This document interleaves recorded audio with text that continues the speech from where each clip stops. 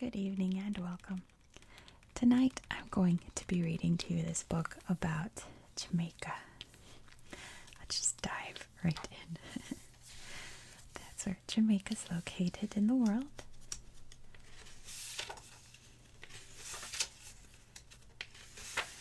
An island paradise. Jamaica, land of wood and water, is what Jamaicans, original inhabitants, the Taino people, called their island. Sure enough, the mountainous Caribbean island is covered in dense green forest and cut by hundreds of fast-flowing streams. The waters carved deep ravines through the hills and formed stepped cascades.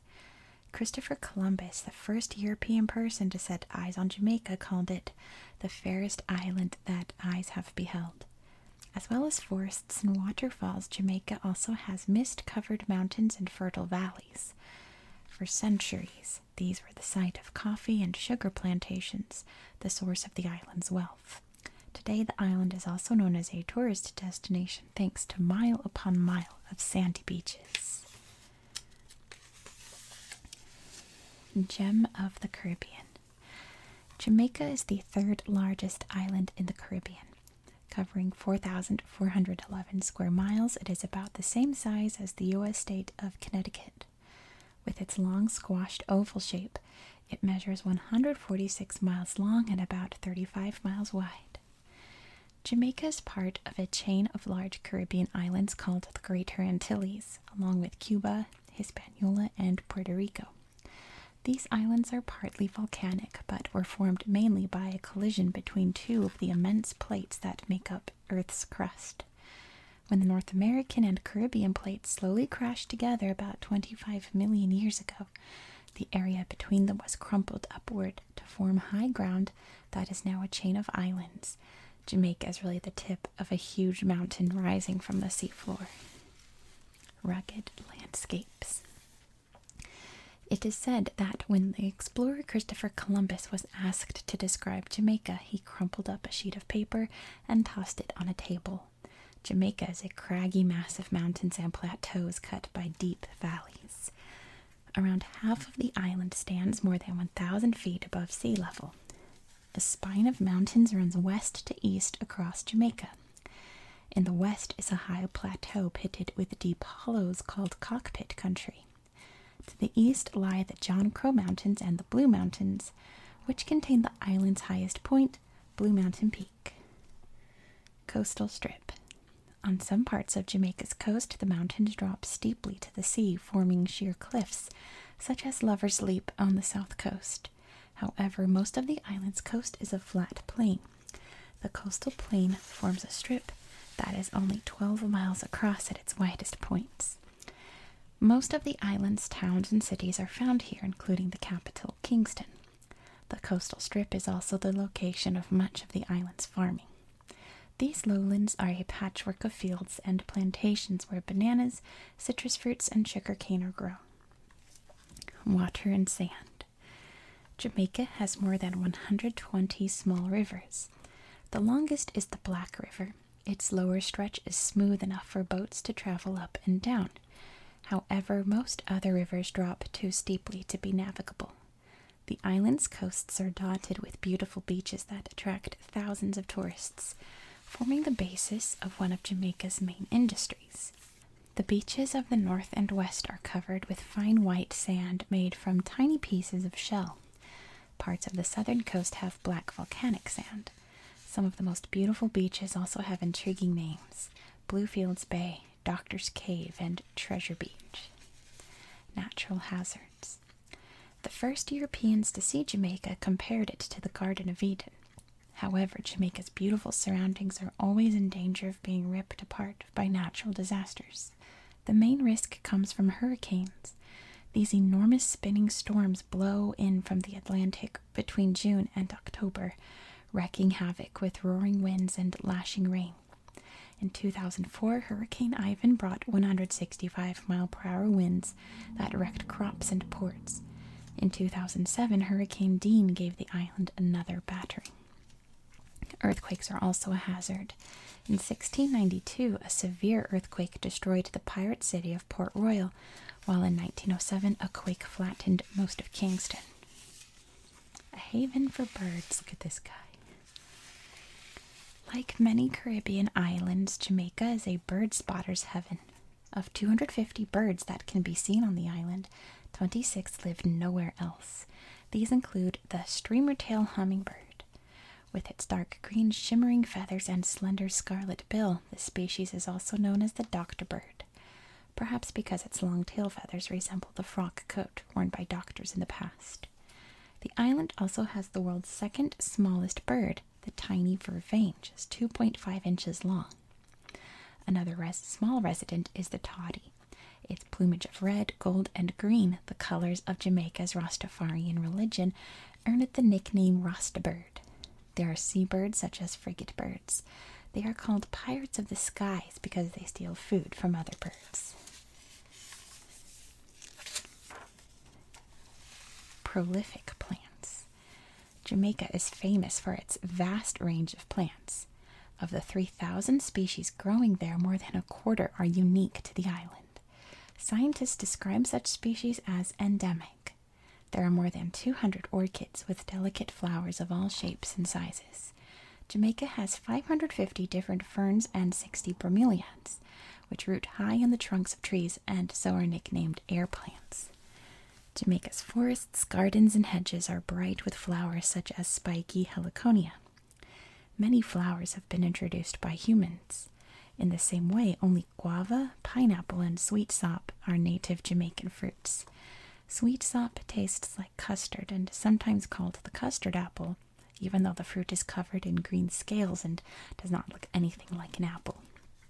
Bananas, breadfruit, coconut palms, and citrus trees were all brought either by Europeans or the Taino, the first inhabitants of the island. Ackee, a red-cased fruit used in Jamaica's national dish, saltfish and ackee, arrived with enslaved people from West Africa. Palm trees such as royal palms and cabbage palms stand out among Jamaica's many trees. So do the silk cotton and the maho with its mottled trunk, the island's national tree. I hope that's how you pronounce it. The delicate blue sprays of the lignum vitae are the national flower. The tree's name means wood of life because of the many medicines obtained from its bark. Rabbit-sized rodents. Strolling through Jamaica's forests at dusk, you might glimpse a shy rabbit-sized mammal. The Jamaican coney or hootia is one of many animal species that are unique to the island.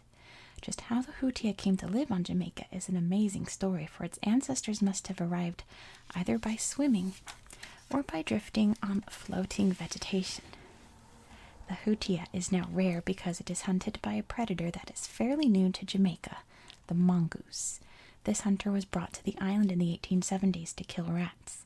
However, the mongoose also turned to hunting hootias and stealing the eggs of birds and reptiles. Big butterflies.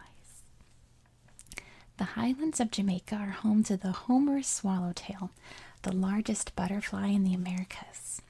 With a wingspan measuring 6 inches across, this insect is bigger than several of the island's birds. The swallowtail is an example of a form of evolution quite common on islands called gigantism. Like the Jamaican iguana, the butterflies have evolved to a large size, probably to take advantage of food sources.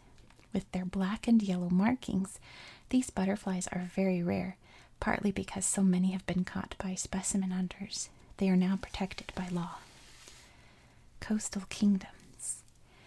Jamaica's coastal habitats include mangrove forests, whose trees live halfway between land and water. The tangled roots of mangrove trees stick out of the mud, sheltering fish and shellfish such as crabs. The swamps of the southern coasts are home to crocodiles and West Indian manatees. These large, gentle mammals, also known as sea cows, are very scarce because they are widely hunted for meat. Hawksbill and loggerhead turtles nest on remote beaches and offshore islands called keys. The coral reefs that fringe the shores are home to a variety of marine life. Large predatory fish such as tuna, marlin, nurse sharks, and the dreaded barracuda patrol the deep waters of the ocean side of the reefs. Bird paradise. Jamaica is also rich in bird life. It is home to nearly 30 endemic kinds of birds, some of which only live in particular parts of the island. Visitors come from around the world to try to catch sight of endemic species, such as the orangequit and Jamaican oriole. This is the rust bird. The fight for freedom. There's Sam Sharp. In the port of Montego Bay stands a reminder of Jamaica's past, Sam Sharp Square. For 300 years, the island's wealth came from slave labor. Under Spanish and then English rule, African slaves were harshly treated. At Christmas 1831, a slave from Montego Bay named Sam Sharp led an uprising. Across Jamaica, 200,000 slaves rebelled, burning estates and planters' houses. The English army put down the Christmas rebellion with great force. Sharp and 500 of his supporters were hanged in Montego Bay City Square. However, in Britain, people were sickened by the brutality, and before the decade was out, slavery was abolished. Today, Sam Sharp is a national hero. His statue stands in the square where he died, renamed in his honor. A Spanish colony. As far as we know, nobody lived on Jamaica until the mid-7th century, when people called the Taino arrived. Some experts think the Taino were Arawaks, members of an ethnic group from South America. I was looking at the statue. It's so cool, it's a bird.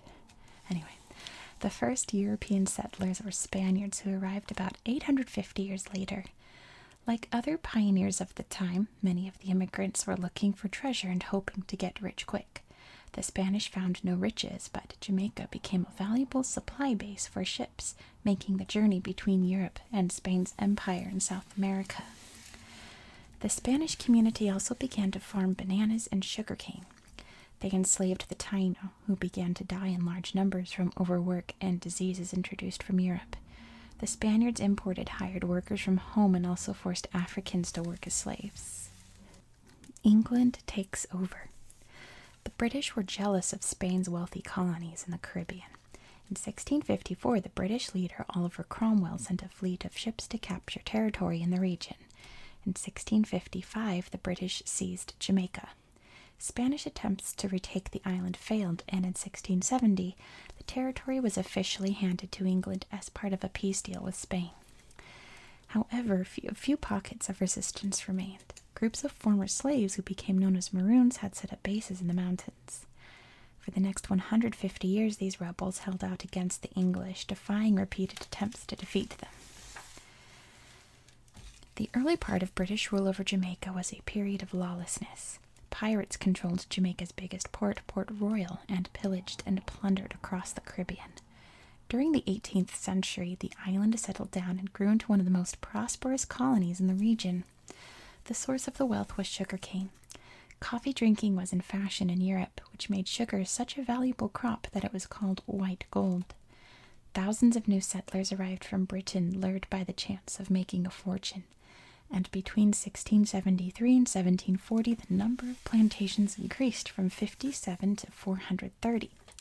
A huge workforce was needed to run the plantations, and so, like the Spanish, the British imported Africans to work as slaves. The slave trade. By the late 1700s, Jamaica had become one of the largest slave markets in the Western Hemisphere. Slave ships made up a three-step voyage between Europe, West Africa, and Jamaica, or other places in the Americas. This was known as the triangular trade. On the middle passage, the part of the voyage between Africa and America, newly captured slaves were chained below deck in cramped conditions without sanitation or enough food. About 1 in 5 slaves died during the 2-month crossing. Those that survived were sold at market to the highest bidder. Most Jamaican planters forced their slaves to work very hard. The slaves usually died after only a few years in the plantations. The landowners could replace slaves easily and did not need to ensure they were healthy. Between 1700 and 1807, 600,000 African slaves were brought to Jamaica. Slave rebellions. As a reaction to their harsh treatment, slaves often started rebellions. In 1690, a group of runaway slaves joined the Maroons in the Highlands and began an attack on the English known as the First Maroon War. The Maroons made guerrilla-style attacks on the English for nearly 40 years before the British made peace with the rebels. The peace treaty gave the Maroons 1,500 acres of wild country for their own. In return, they agreed to help the British recapture runaway slaves and to put down any future rebellions. When a former African chief named Tacky led a major slave uprising in 1760, the Maroons fought against the rebels. The truce between the Maroons and the British lasted about 50 years, but in 1795, a second war was sparked by the public flogging of 2 Maroons. This time the English brought in bloodhounds to pursue the rebel fighters through the hills. Eventually the Maroons were forced to surrender. The end of slavery. During the late 1700s, the anti-slavery movement gathered strength in Britain and the Americas. In 1807, it became legal to capture new slaves and sell them anywhere in the British Empire. However, slaves already working in British colonies were not freed.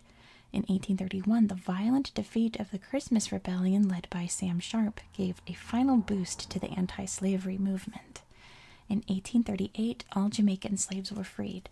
The British government paid £20 million, worth about $370 million today, to plantation owners to pay for the loss of their workers. Troubled times. Over the next several decades, life remained hard for the freed slaves. Some were able to rent plots of land and set up free villages, but many had to work in the plantations for low pay. In 1846, the sugar industry was damaged when Britain raised taxes on Jamaican sugar being imported to Britain. Jamaican sugar had previously benefited from low taxes. Now it cost the same as sugar imported from other countries. In 1865, tensions between African Jamaicans and those of European descent erupted in a revolt called the Morant Bay Rebellion. Rebels led by Paul Bogle marched on the courthouse in Morant Bay. When the police opened fire, a riot broke out. Bogle and 430 rebels were executed, and thousands of people were flogged. The British government was shocked by the violence. It had largely left Jamaica to run itself, but now it decided to rule the island from London. Independence at last. In the early 20th century, Jamaicans had begun to press for independence from Britain. In 1938, after many riots and protests, a labor leader named Alexander Bustamante founded the first trade union in the Caribbean. Bustamante's cousin Norman Manley founded a political party called the People's National Party, or PNP, which was linked to the Union. In 1943, Bustamante broke away from the PNP and formed a new party, the Jamaican Labour Party, or JLP. These two parties have dominated Jamaican politics ever since. During World War II, Jamaicans fought on the side of Britain and its ally, the United States. Jamaican leaders continued to ask for independence. In 1944, Jamaica formed its own parliament. The JLP won the first election. In 1959, Jamaica became self-governing, with Norman Manley as Prime Minister. In 1962, Jamaica finally gained full independence, and Alexander Bustamante became Prime Minister. Ragged music. There's Bob Marley. Reggae, or ragged music, is perhaps Jamaica's best-known export. Today it is a truly international musical style. Its rhythms and bass lines influence musicians across the world. The sound emerged in Jamaica in the 1950s, born of the musical styles mento, ska, and rocksteady. The name came later from a 1968 song by Toots and the Maytals named Do the Reggae. The roll call of Jamaica's reggae stars includes Desmond Dekker, Jimmy Cliff, Peter Tosh, and Burning Spear. The most famous star of all was Bob Marley, backed by his group, the Wailers. Marley sang about the hardships and injustices of ghetto life. Marley is loved across Jamaica, but today you are more likely to hear dancehall music, the latest offshoot of reggae. Extending the family. Jamaican families are sometimes organized in a different way from those in many other parts of the world. In addition to families with two parents and their children, there are also large extended families in which grandparents or other relatives help to look after several children. Single-parent families are also common, usually made up of a mother raising children. It is not uncommon for Jamaican women to bring up children on their own or with the help of their family before marrying. Some parents leave their children in the care of a relative or guardian, while they go to work abroad. All children receive 6 years of free schooling between the ages of 5 and 11. Before that, most attend nursery school. At 10 or 11, pupils take an exam. The results are used to decide which type of secondary school they will go on to. About 2/3 of the pupils spend another 5 years in high school. The school day lasts from 8 a.m. to at least 3 p.m. with about 30 students to a class. Students may then go on to study at one of Jamaica's universities or colleges. These schools charge fees, but there are scholarships available. Island art. Jamaica's had a strong tradition of sculpture since the Taino. The most famous sculptor of recent times was Edna Manley, who was the wife of Jamaica's first Prime Minister Norman Manley. Painter Colin Garland and potter Cecil Bogg was also well known. One of the best places to see Jamaican art is at the National Gallery in Kingston. The Jamaican Festival, held every summer, is a great opportunity to get acquainted with Jamaican arts, music, and dance. Many styles of dancing in Jamaica, such as mial, revival, and quadrille, blend African and European influences. Jamaican modern dance is influenced by all of these and also by classical ballet and European modern dance.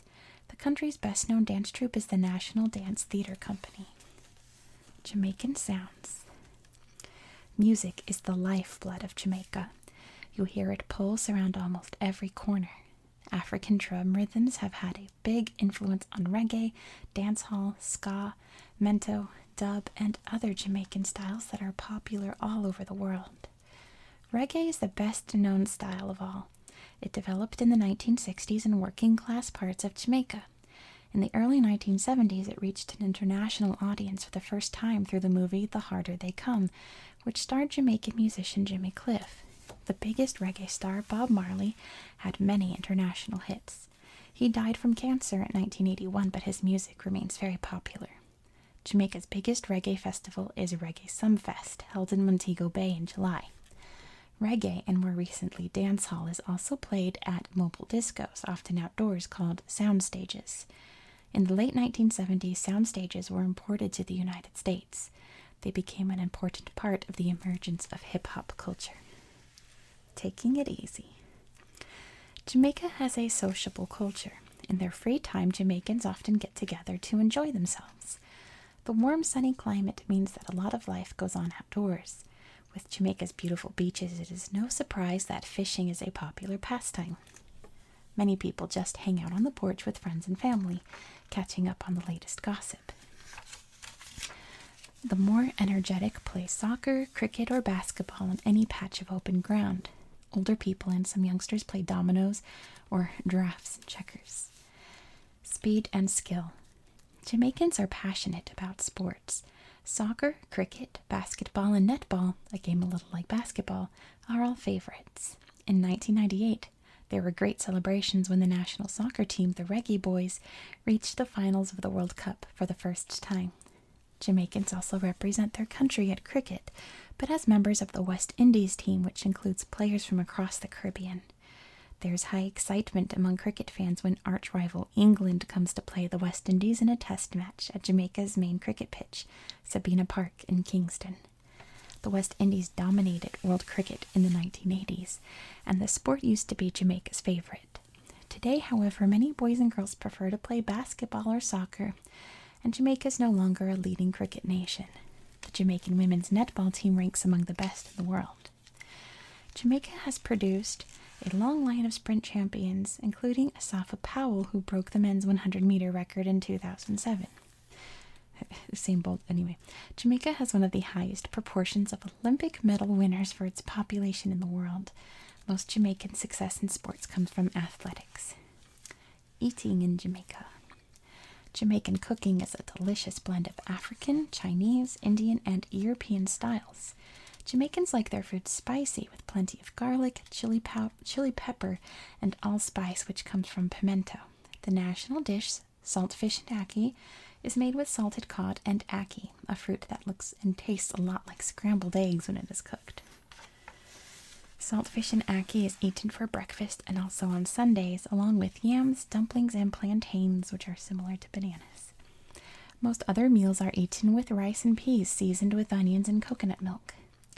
Jamaica is famous for a dish called jerk meat. This is pork, chicken, or fish soaked in herbs and spices and then cooked over a fire of pimento wood until it is bursting with flavor. Chinese and Indian dishes such as curried goat are also popular.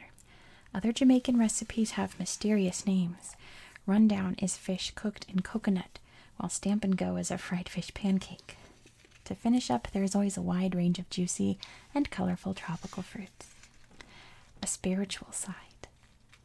Most people in Jamaica follow some form of religion.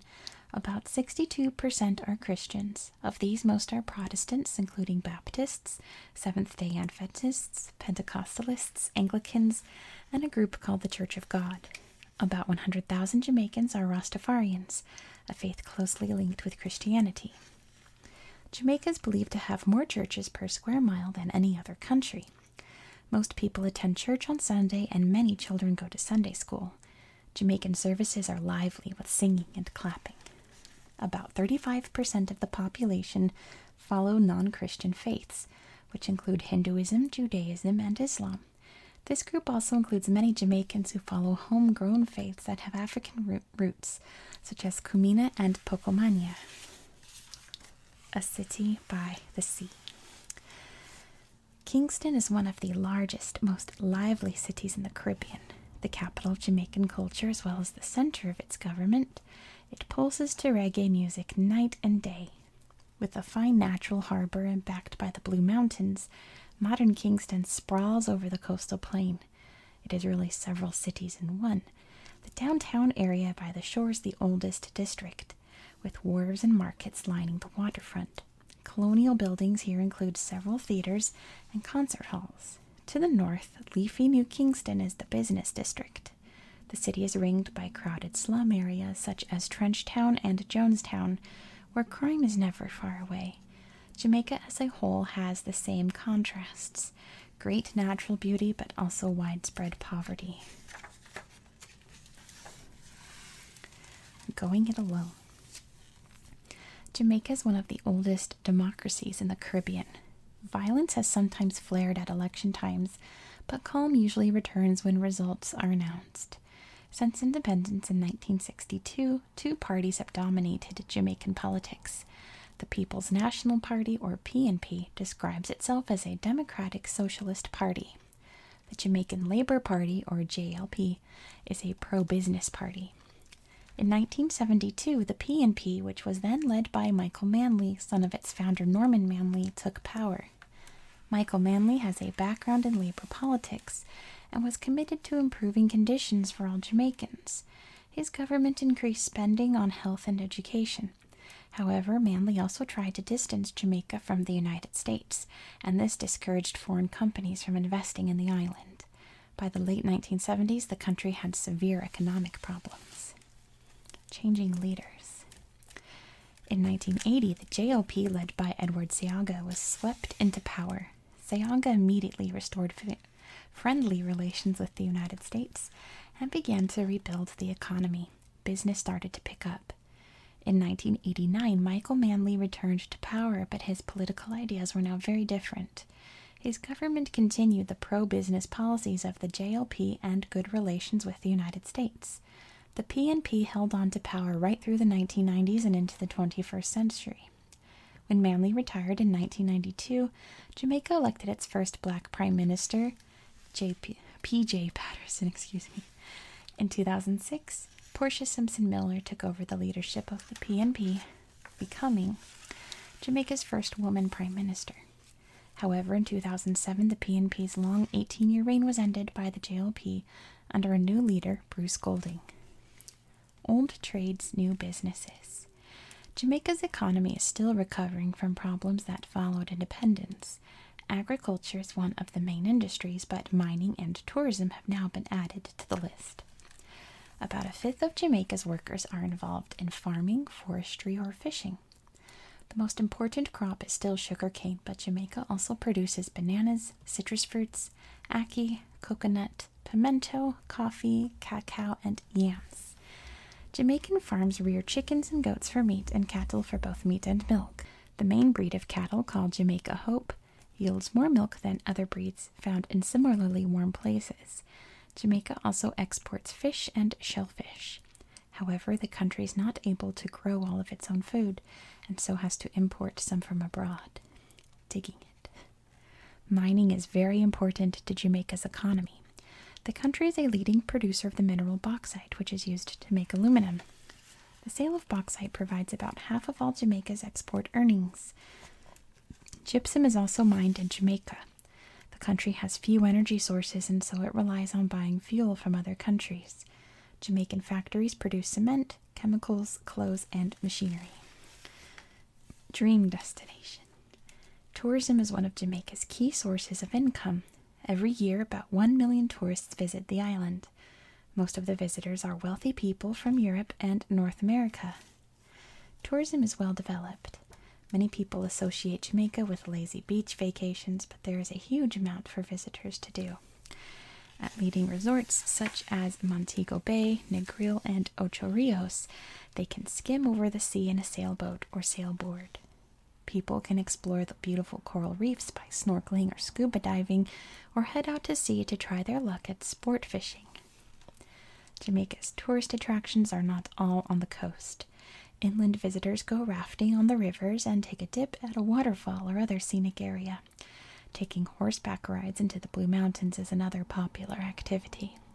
Resorts have golf courses, tennis courts, and many other sporting facilities. Some tourists like to explore Jamaica's historic towns, pirate haunts, and plantations. The tourist industry is a major employer, with thousands of Jamaicans working in hotels or as guides. Getting around. Most people use buses to move around Jamaica. The country has good roads, but not many cars outside of the cities. In Kingston, however, traffic congestion has recently become a major problem. Buses are frequent, but can get very crowded at busy times. People also use minibuses and taxis. Whatever the vehicle driving is often slow going. Country and even city roads are sometimes blocked by herds of goats or a line of donkey carts. A railroad links the towns of Kingston, Montego Bay, and Port Antonio. Kingston and Montego Bay have international airports, and there are many local airports. The national airline Air Jamaica has been operating since 1968. Future shocks. Jamaica's economy is doing well when compared with many Caribbean countries. In the future, natural resources such as bauxite and bananas will continue to bring prosperity. Tourism is now the island's major industry. The sunny climate and beautiful scenery will continue to draw tourists from all over the world. However, the country does have some problems. Prices are rising fast, and there are not enough jobs for everyone. During the 1980s and 1990s, Jamaica borrowed huge sums of money from the World Bank to develop industry and improve public services such as transportation, schools, and hospitals. This has left the country with huge debts. The government now has to spend much of the income it earns from exports to pay off the interest that is due on these loans. That leaves less money to spend to help solve problems.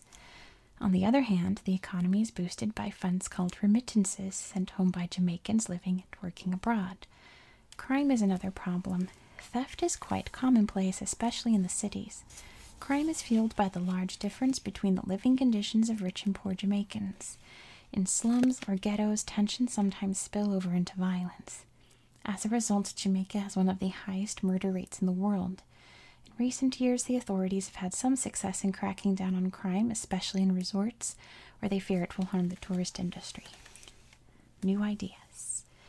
Jamaica is aiming to develop new manufacturing and service industries such as banking so that it does not have to rely too heavily on tourism.